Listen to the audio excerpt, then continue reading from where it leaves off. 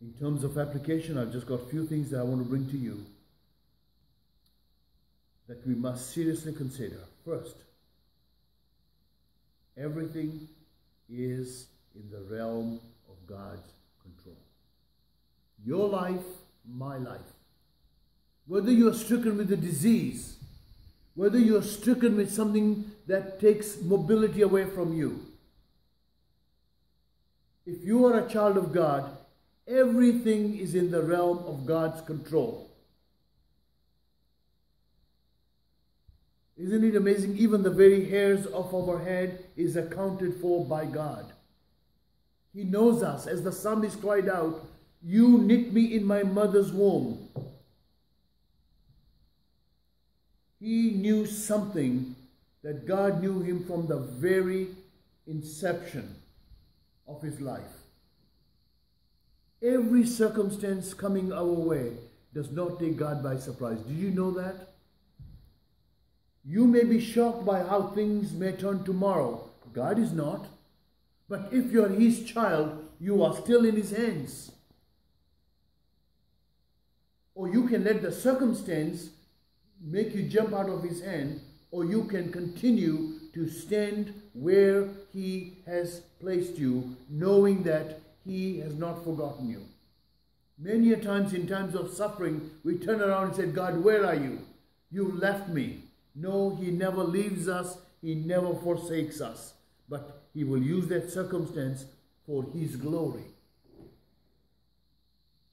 Remember, God is not interested in how well and prosperous and amazing lives we lead on planet Earth.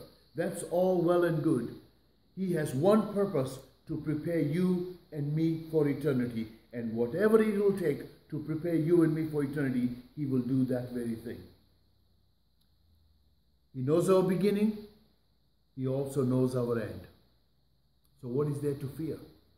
Jesus said, "Don't fear the one who can destroy the body, but fear one who can destroy both the body and the soul in hell." And only God can do that. So then lastly,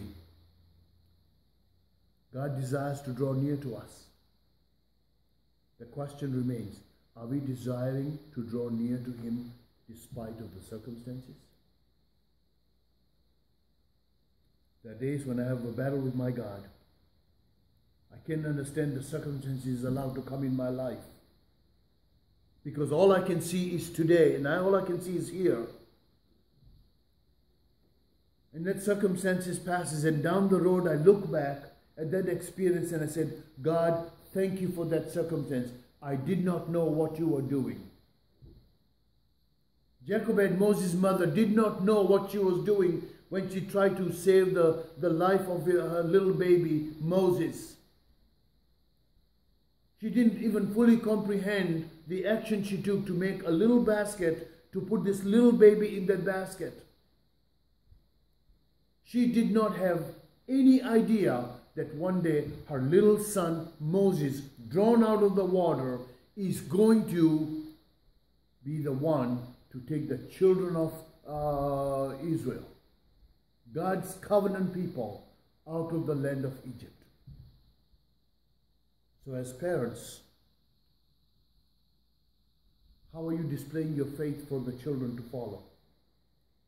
Because you don't know what God is going to do down the road, despite of the circumstances. So we come to God and we say, "God, when your hand falls on us, teach us not to harden our hearts, but help us to turn and look to you." Because in every time God lets his hand fall on his people, it's because he's trying to draw our attention from the little things that occupy us, to draw our attention to focus on him alone. And I pray God's word will just take root in your heart, in my heart, and God will bless us. Father, we thank you for your grace, your mercy, and your love. In Jesus' name we pray.